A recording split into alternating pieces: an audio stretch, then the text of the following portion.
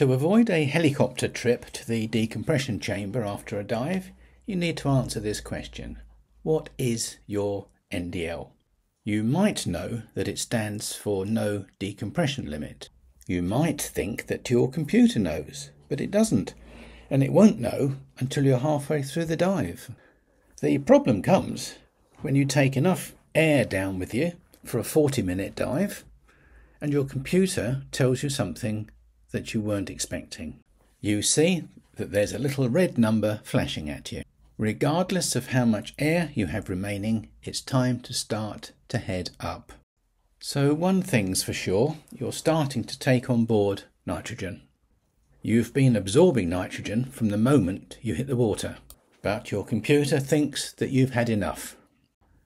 Now, whether your computer thinks you've absorbed enough nitrogen or not, or whether you think you've absorbed enough nitrogen or not, is a huge question.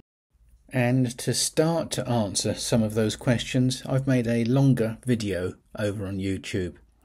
So if you'd like to learn more about this huge subject, pop over and find me, GrandpaNitrox, over on YouTube.